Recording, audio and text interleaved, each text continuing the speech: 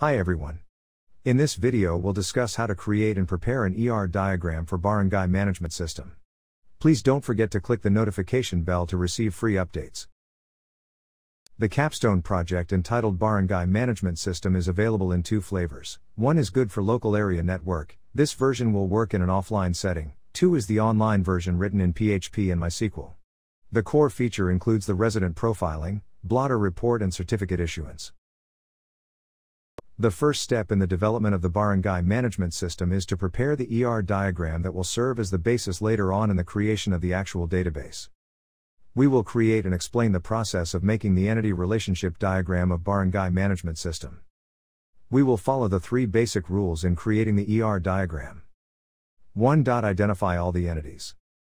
2. Identify the relationship between entities and 3. Add meaningful attributes to our entities. Step 1. Identify all entities. Entity is represented by the rectangle shape. The entity will be our database table of Barangay Management System later on. In the Barangay Management System we have the following entities. 1. User 2. Logs 3. Resident 4. Clearance 5. Zone 6. Permit 7.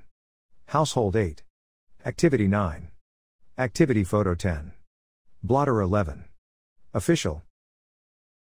After we have specified our entities, it is time now to connect or establish a relationship among the entities. 1. The user encodes the Barangay Officials, one-to-many relationship. 2. The user encodes the Barangay activities for the entire year, one-to-many relationship. 3. The activity contains photos or images, one-to-many relationship. 4.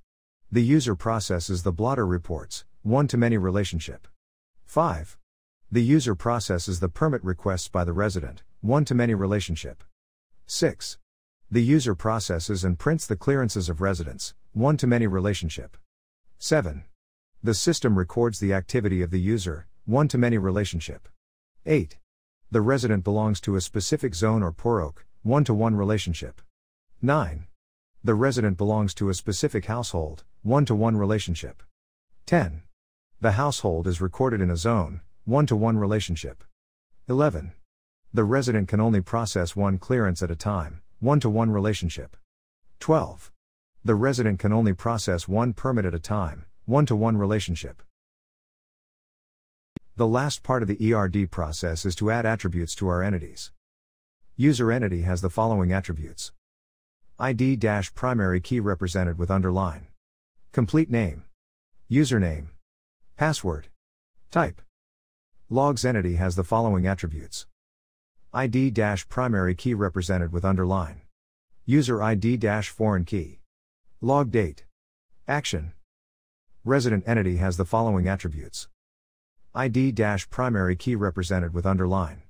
First name. Last name. Middle name. Birth date. Birthplace. Age. Zone ID-foreign key. Total household. Differently abled person. Related to head of family. Marital status. Blood type. Civil status. Occupation. Monthly income. Household no. Length of stay. Religion. Nationality. Gender. Skills. PhilHealth no. Highest educational attainment. House ownership status. Land ownership status. Dwelling type. Water usage. Lighting facilities. Sanitary toilet. Former address. Remarks. Image. Username. Password. Clearance entity has the following attributes. ID-primary key represented with underline. Resident ID-foreign key. Clearance no. Or no.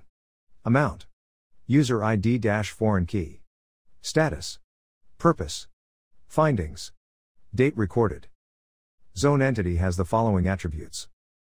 ID-primary key represented with underline. Zone. Username. Password.